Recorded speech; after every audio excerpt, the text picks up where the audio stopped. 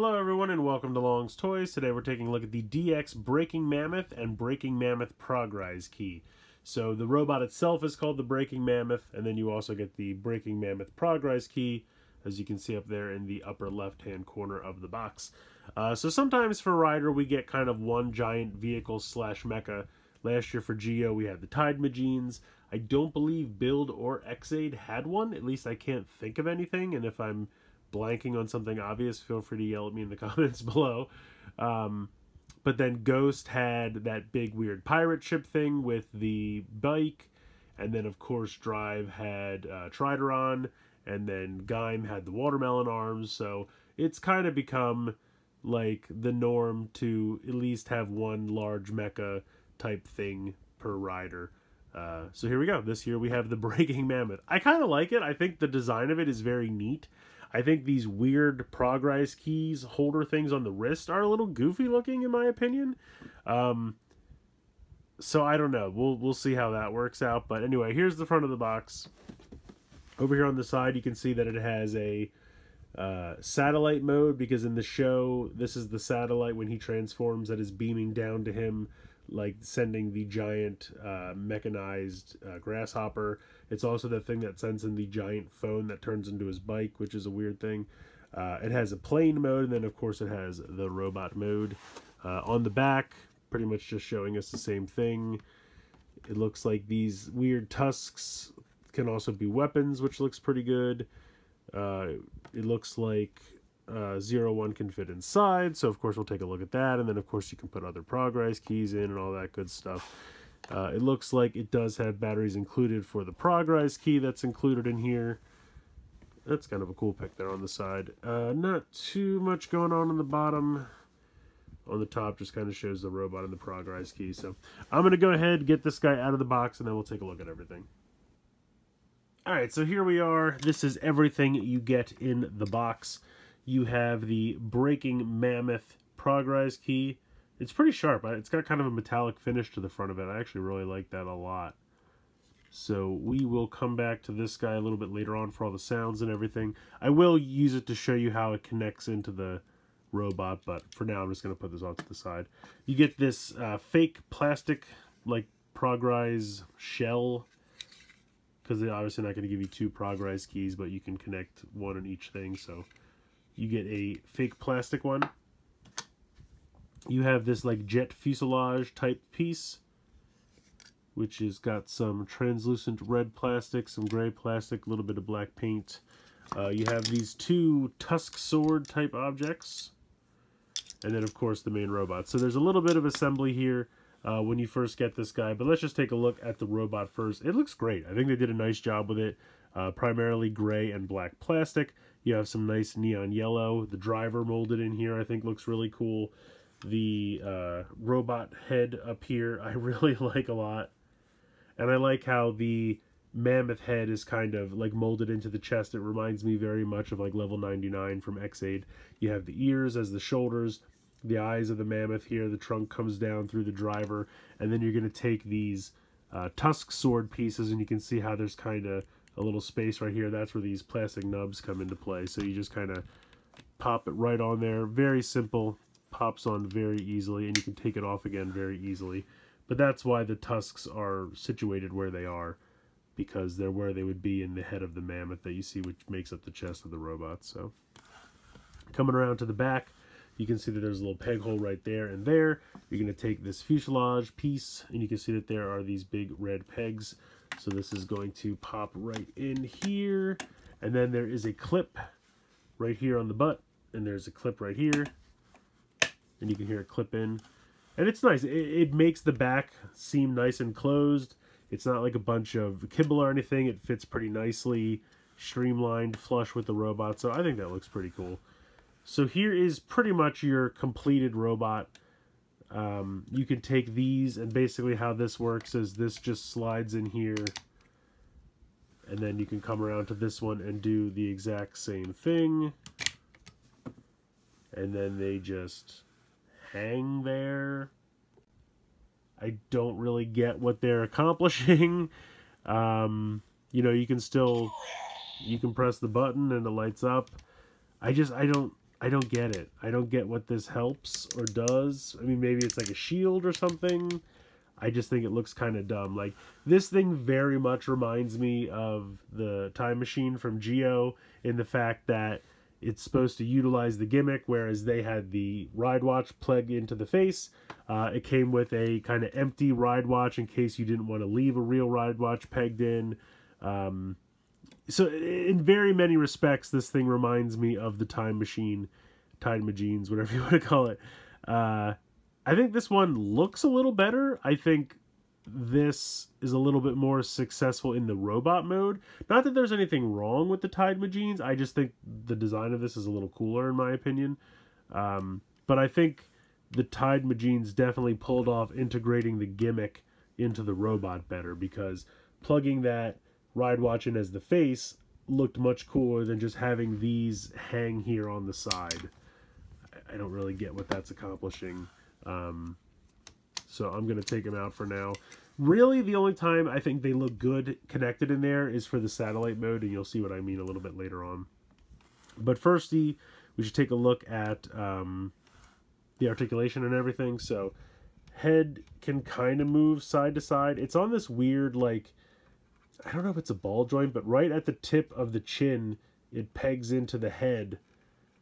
I'm sorry, the head at the tip of the chin pegs into the chest, and you know, it just kind of rattles around in there. So I don't know. You can't really like unpeg it. I've tried, so I don't know. Whoops. And then I can just go ahead and break off the tusk. Like I said, you can peg it right back in very easily. There's a clip up here which is going to come into play later on.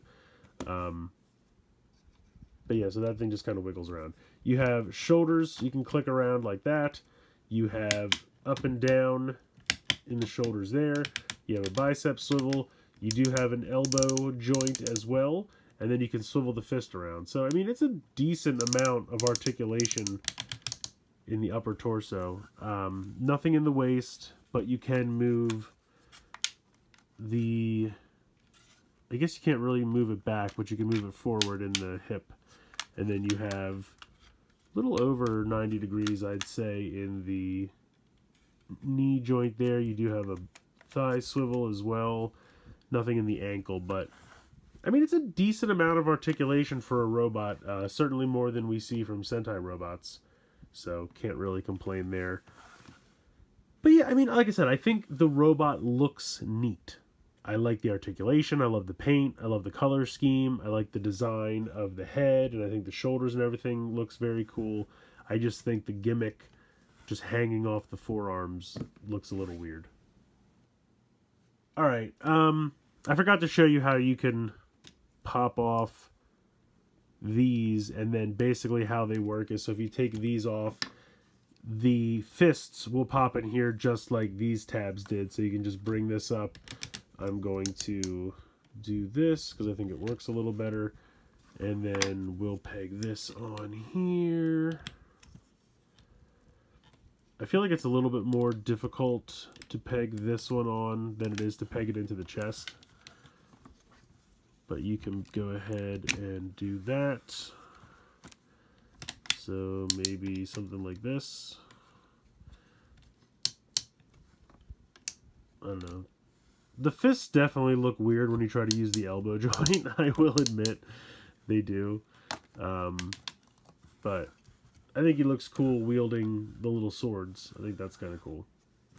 So I'm going to take these off and put them back on. I promise they come off. Come on. There we go. Yeah, I don't know. I think this obviously just looks better when you just kind of have it like this.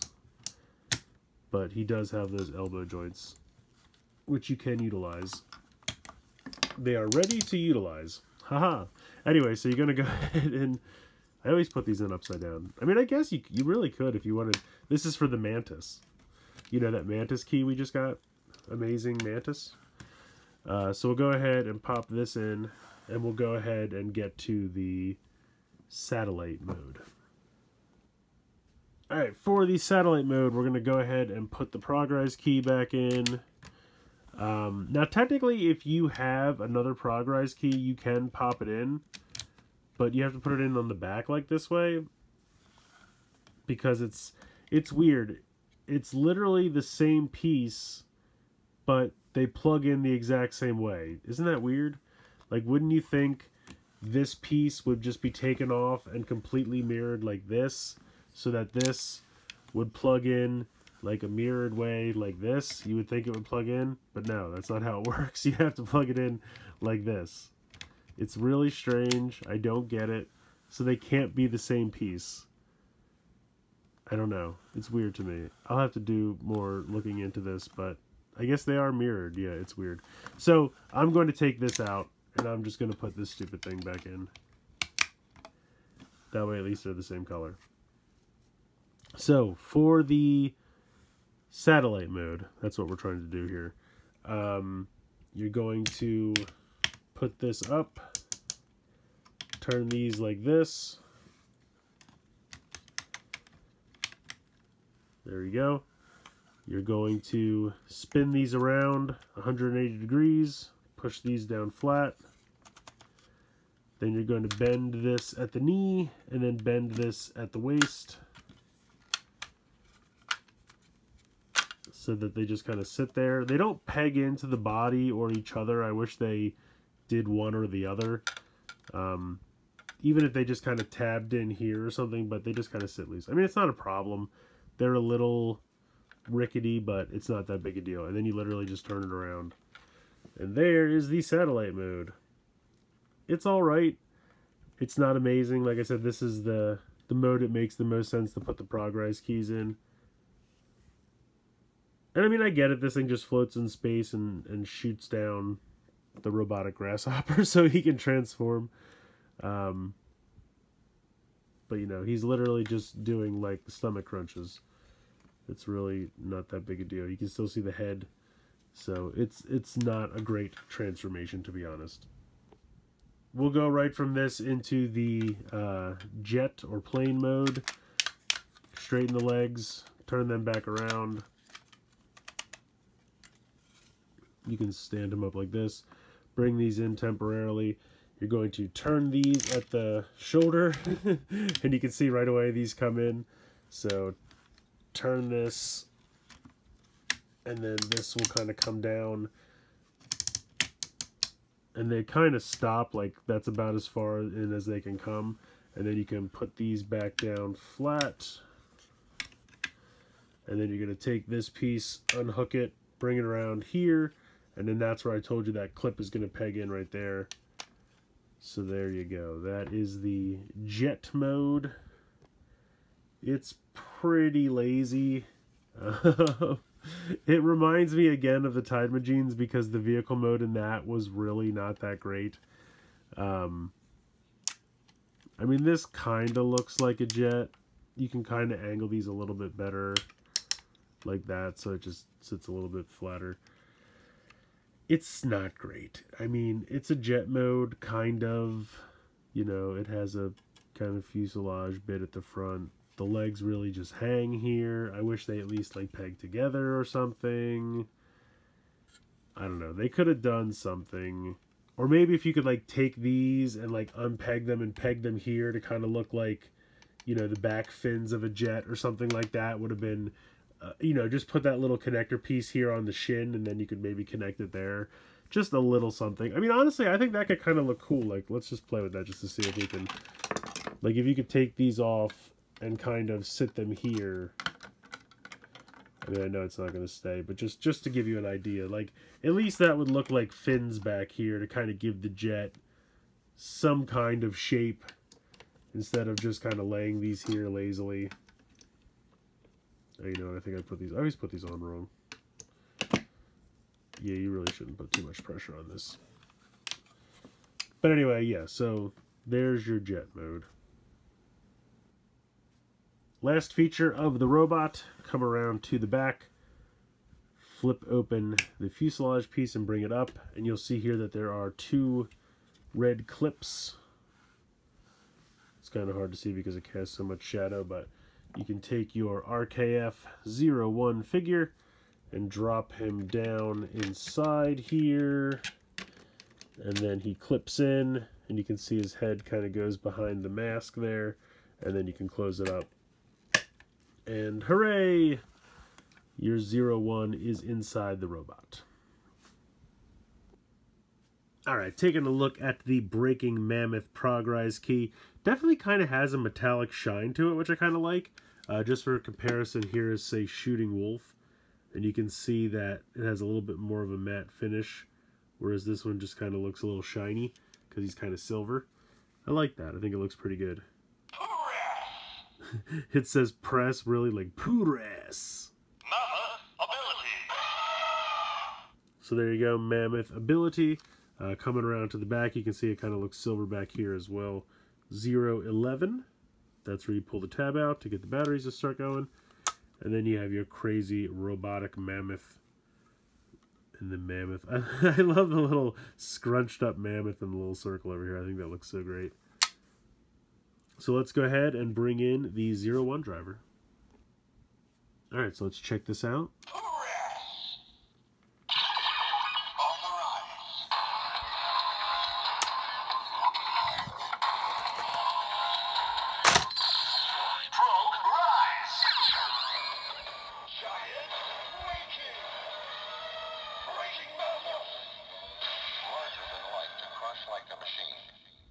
Larger than life to crush like a machine. Very cool sound effects there, and like I said, I absolutely love the little scrunched up mammoth in there.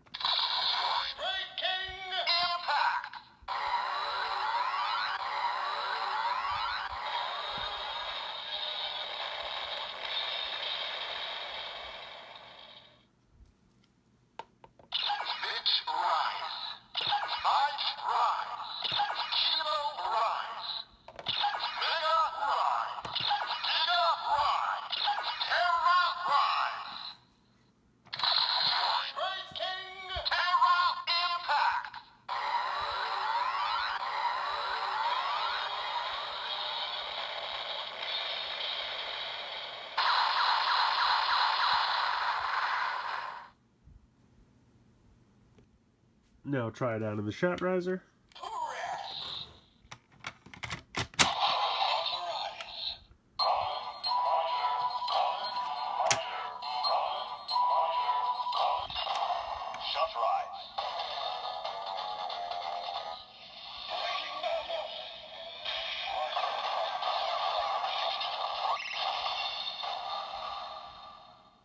So as usual, the sound effects from the shot riser kind of supersede the sounds that the key itself makes.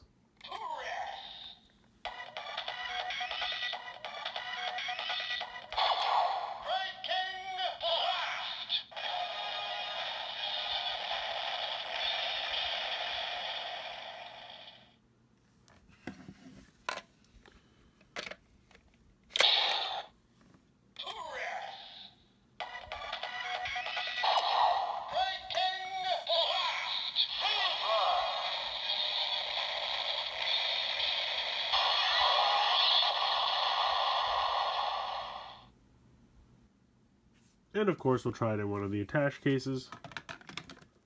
Progrise key confirmed. Ready to utilize. Mammoth ability. Breaking attack.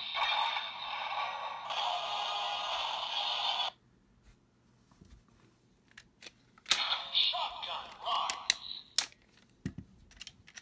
Breaking Kamen shot.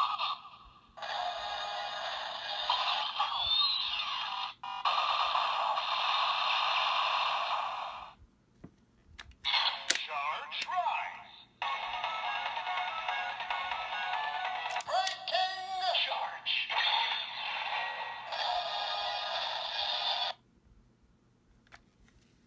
Full charge.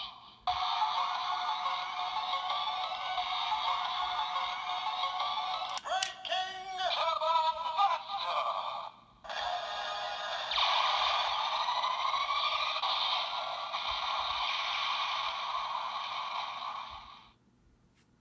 So there you have that. I really love the music from the attached shotgun. I think it's really cool.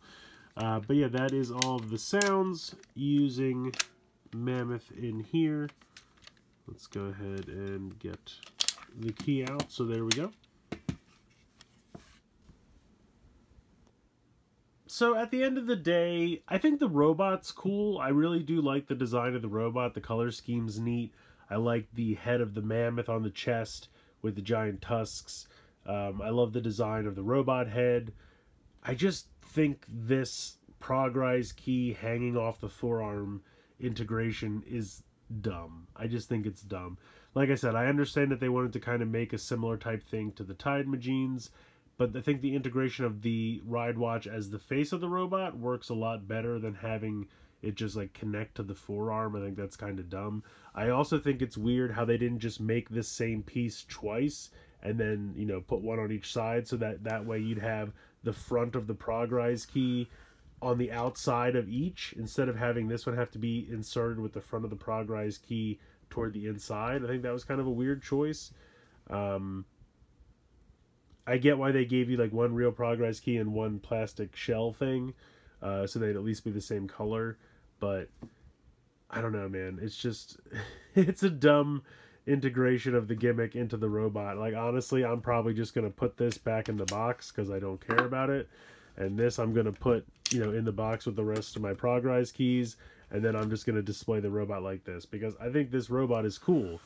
You know, I appreciate that he's got, you know, some arm articulation. It looks a little goofy when you do something like this, but you can pretend he's like getting ready for a fight or something like that. Like, I think that looks cool.